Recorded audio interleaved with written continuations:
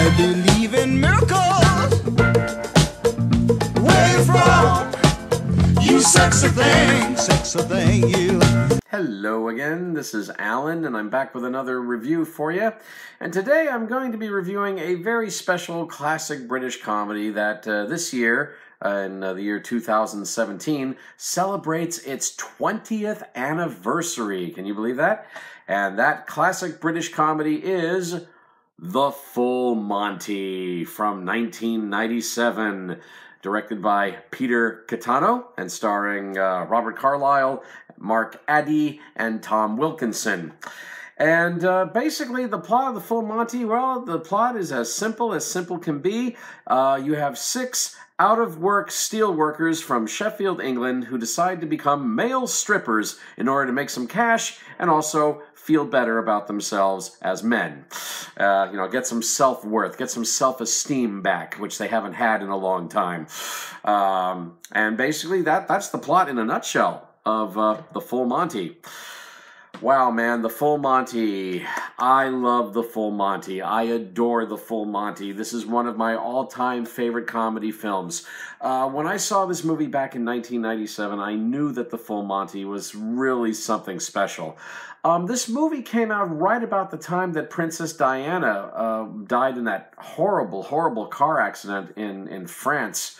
And, I think we all needed a really good, pick-me-up movie to make us feel good and comfort us. And The Full Monty was like that warm blanket movie that we needed to see to pick us up after losing our lovely Princess Diana.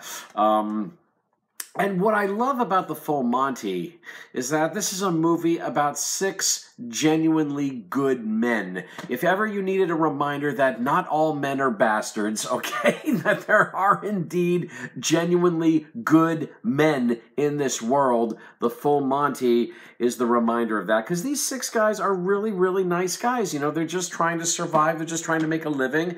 One of the guys, Gaz, played by Robert Carlyle, he's a divorced father, and he's just trying to get some money together so he can keep seeing his son. That's all he wants to do. Mark Addy plays Dave, who's the overweight guy in the group, and he's constantly worried about his weight and how his weight constantly affects him and how it affects his marriage and how it affects his friendships and his job and all of that. He's just so concerned about his big stomach. And then you have, Lomper, played by Steve Hewison, who's basically a single guy on his own and taking care of his elderly mother, but doesn't seem to have anywhere to go, really, in life. Then you've got Tom Wilkinson, who plays Gerald, a guy who's been out of work for 6 months, but he hasn't told his wife. He's been very hush-hush about it, and he's still trying to look for work, and yet still hasn't told his wife that he's been out of work for 6 months. And then you've got, Paul Barber as Horse, who's one of the out-of-work guys that they get into their group by audition, and he seems to have some insecurities about himself and his willy, so to speak. And then finally you've got Guy, played by Hugo Spear. He's like the one lone genuine hunk in the group, and it turns out he has his own peculiarities, if you like, and he also comes into the group through the audition process, and then he and Lomper get together in kind of a strange twist, but anyway, he's the lone beefcake member of the group, and it's good to have him there. Definitely.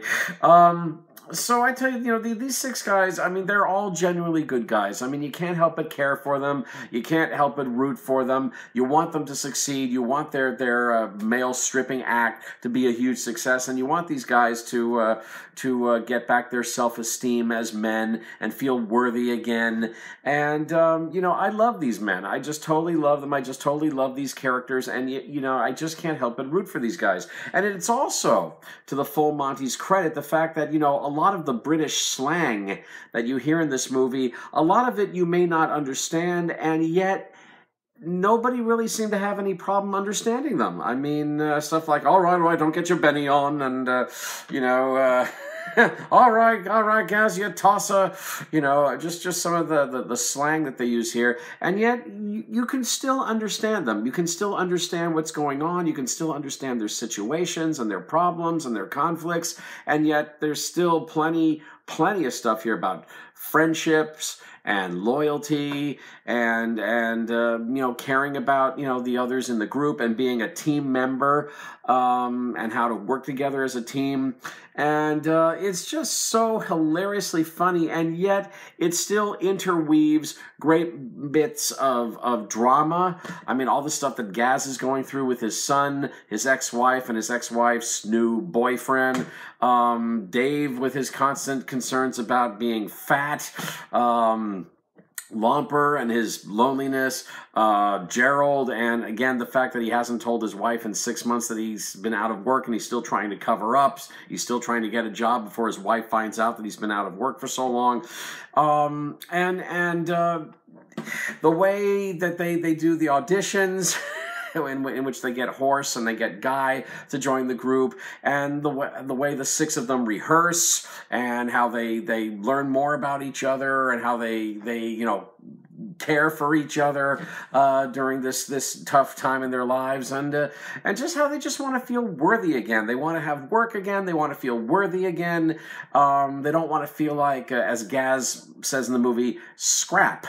They want to feel like worthy men again, to the women in their lives, to the children in their lives, and to themselves. It's a very, very winning group of guys that you have here in this movie. I also think the script by Simon Beaufoy is a wonderfully tight, wonderfully written script, and I think the direction by Peter Catano is also really, really spot on. Superb direction by Peter Catano. The Full Monty, man, this is a very, very special film. Again, it's extremely funny. It has great moments of drama interwoven with the comedy. Oh, and by the way, let's not forget that The Full Monty was a huge success. It was the sleeper hit of 1997. It was even a hit right over here in America. And The Full Monty would ultimately go on to be nominated for 4 Academy Awards, including Best Picture. Unfortunately, it was nominated the same year that Titanic was nominated for Best Picture, and let's face it, no movie stood a chance against Titanic, not even The Full Monty, although I am happy to say that in the end, The Full Monty still managed to win a well-deserved Academy Award for the score of the film, the wonderful score composed by Ann Dudley. Ann Dudley, you may also know from that pop group The Art of Noise. Wonderful music. I mean, very, very simple kind of stuff involving saxophones and horns and stuff like da da da da da da da da da da da. Da da da da da da da, and just really simple stuff. But it's really, really lovely music, and it really does seem to reflect the Sheffield, England, out of work background about these men, and it's wonderful, beautiful music that seems to reflect their lives in such a big way. Now, it's been argued that Ann Dudley only composed about 20 minutes worth of music, but that 20 minutes worth of music is sprinkled all throughout the film to go along with all the hit music that you hear in this movie, like "You Sexy Thing" by Hot Chocolate, "Hot Stuff" by Donna Summer, and of course the closing, "You Can Leave Your Hat On," sung by Tom Jones, as the 6 men finally get out there, they do their strip, and they go the full Monty in a brilliant, absolutely brilliant conclusion to the film. So the music for the film is wonderful. The characters are just so wonderfully written, so wonderfully acted, and they're so full of life. And again, one of the reasons I love The Full Monty is because it's not only is it The Full Monty, it's the full package as a film. Wonderful comedy, wonderful drama, terrific script, direction, acting, just wonderfully drawn characters, Great score by Ann Dudley, and I'm so thrilled that the score won an Oscar. So at least The Full Monty came away with one Academy Award from the Oscars. You know, that the Oscar touched The Full Monty, if only once. It totally deserved to win for Best Picture. I'm angry to this day that it lost to Titanic, but then again, no movie stood a chance against Titanic. But at least it got the Oscar for the film music, so that's better than nothing. Yes, it's a wonderful package film. And by the way, The Full Monty, it's only 90 minutes. It's a breeze to watch it. It just flies by very quickly. And these are just really, really endearing men. These are just wonderful, endearing characters. You really care about these 6 men. You care about them, and you want their stripping act to succeed, and you want them to earn their money and get back their self-respect, be all new men, you know, to the women in their lives, to the children in their lives, and to themselves. It's a movie with a lot of heart. A lot of great humor, lots of great drama, but also a lot of heart and a lot of feeling. And that's something that instantly touched me when I first saw The Full Monty. Man, I must have seen The Full Monty in the theater, oh my God, at least 4, 5, or 6 times. I couldn't get enough of this movie, and I was so thrilled that it became such the huge hit sleeper film that it became. Or as it was also proclaimed, it was the little movie that could in 1997. The little movie that could, the sleeper hit of 1997.